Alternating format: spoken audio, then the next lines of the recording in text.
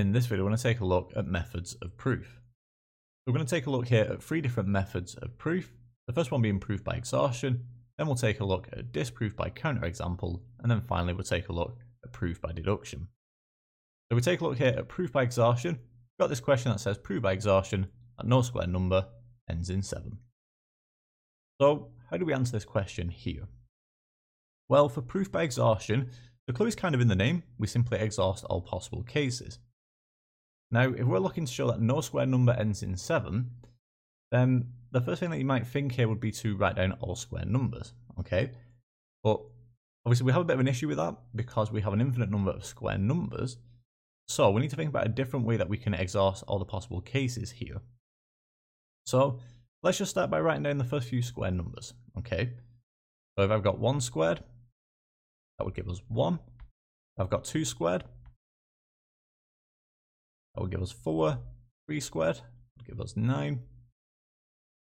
We're looking at what the number ends in here. Okay, so for the next number now, or my next square number, we'll have 2 digits. So we're looking at the last digit here. So 4 squared is 16. We're looking at these numbers here. So I've got 1, 4, 9. So this last digit here is 6. Keep going. We've got 5 squared. That would give us 25. 6 squared is 36. And what you might hopefully recognize here, we're going to hopefully show that there's a bit of a pattern with this. So let's keep going for now. 7 squared is 49. 8 squared is 64. 9 squared is 81. And 10 squared is 100. Okay. Now, if we just take a look at each of these final digits here, or the last digit of each of these square numbers. So I've got 5, we've got 6, we've got 9, we've got 4, 1, and 0. Okay. Now, you don't have to go on to 11 squared here, but if I just show it for now, 11 squared, well, that would give me 121. Okay. So again, notice my last digit here doesn't end in a 7. If you go through 12 squared now, so 12 squared, that would give us 144. And what you can see then is this pattern's going to repeat now. Okay, 13 squared, that's 169. So notice this pattern just repeats now. 1, 4, 9, so 1, 4, 9. This would keep going. We've got 1, 1 there, 4, 4 there, this 9 here, and this 9 here. And this would keep repeating. Okay, so notice here now for this pattern, we've got 1, 4, 9, 6, 5, 6, 9, 4, 1, and 0. Okay. And like we said here, this will just keep repeating now. Okay. So what this shows then is by exhaustion that no square number can end in 7. Okay. So therefore what we say then is no square number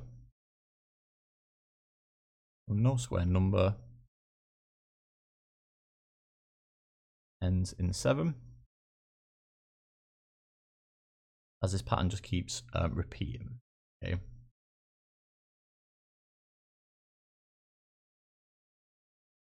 We just say that this pattern keeps repeating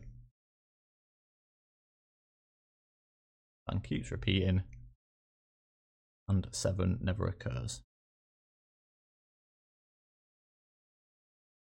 Okay. And there we have it. So that's all we really need to say there. We do want to give this final conclusion here just to, kind of illustrate what we found and what we were looking to show. Okay, so there we have it. So like you can see, for a proof by exhaustion, usually there is, I don't want to say a lot of work, but we have to show all the possible cases here, which is what we've done. And we've just shown that it keeps repeating. Okay. Like we said, give this final conclusion here, and there we have it. So that's the solution there, and that's the first method of proof there, proof by exhaustion.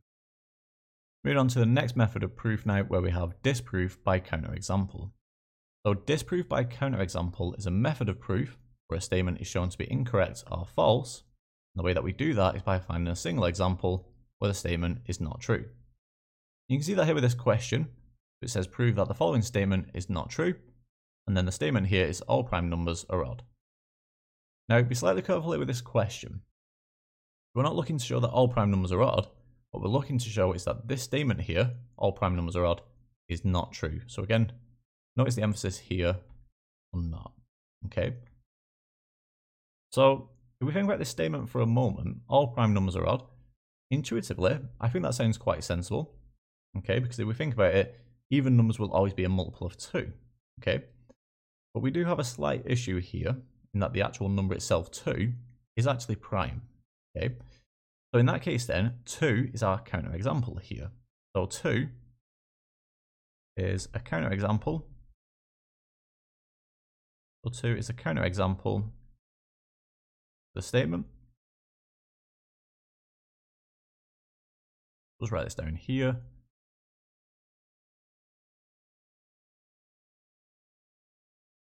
So basically, all we were trying to do here is just find one example to disprove this statement. And we've done that here. So 2 is a counterexample to the statement, as 2 is a prime number.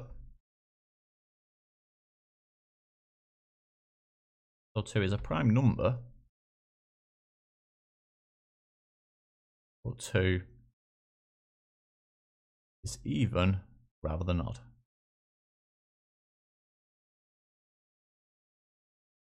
Rather than odd. And there we have it. So for this question here, the only counterexample was actually 2 itself. Okay, 2 is the only even prime number. Other than that, all the other prime numbers are indeed odd. Okay, like we said, that was the only possible counterexample here. Like we said, all you need to do is just give this brief statement here, just detailing basically that 2 is a prime number, but 2 is even rather than odd. Okay. And there we have it. So that's our solution to that example for disproof by counterexample. What we're going to do now is just move on to the final method of proof here, which is proof by deduction. And finally, moving on to the very last method of proof here, we've got proof by deduction. So proof by deduction is a method of proof where a statement is shown to be true using well-established mathematical principles. Now this is very similar to what you covered in GCSE math for the proof type questions, so hopefully it should be nice and straightforward. So I've got this question here that says prove that x squared minus 6x plus 12 is positive for all values of x. So to begin with here, I'm just going to write down the quadratic that we're working with. So x squared minus 6x plus 12. Now in this form here, there's not much we can do with this. Okay. What we simply want to do here is show that it's positive for all values of x, but like we said, in this form here, there's not much we can do. Okay. So what I'm going to do, take this quadratic here and rewrite this. The way that I'm going to rewrite this is by completing the square. We begin here by completing the square. I just make a note of that here, that we're going to complete the square. Like so. Then completing the square on this quadratic here, we're going to get x minus 3. We get x minus 3 all squared. We then square this value here, but take the negative of that. So minus 3 squared would be 9. Take the negative of that, we get minus 9. And don't forget the plus 12 here. So now if we simplify this here, we're going to get our complete square form. That would give me x minus 3 all squared. Then minus 9 plus 12, that would give me positive 3. Okay.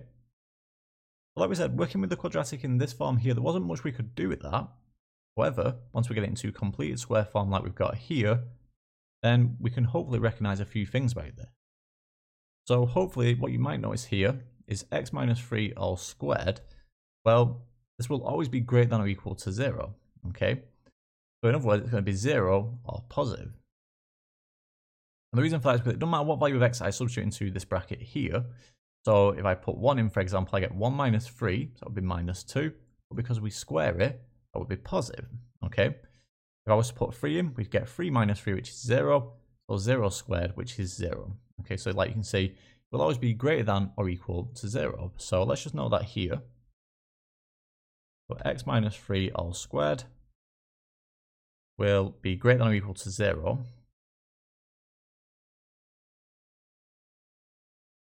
I'm just going to do that freehand here. It will be greater than or equal to 0 as we square the expression.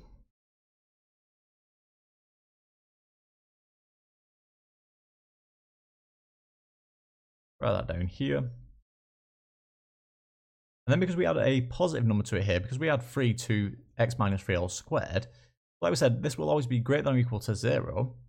So no matter what, because I add another positive number to this here, then it means this quadratic here will be positive for all values of x. Okay, so then we add 3.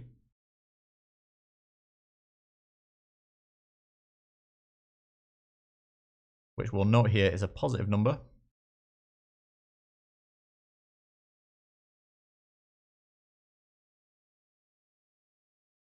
So therefore, what we can say then is x squared minus 6x plus 12 is positive for all values of x. Okay.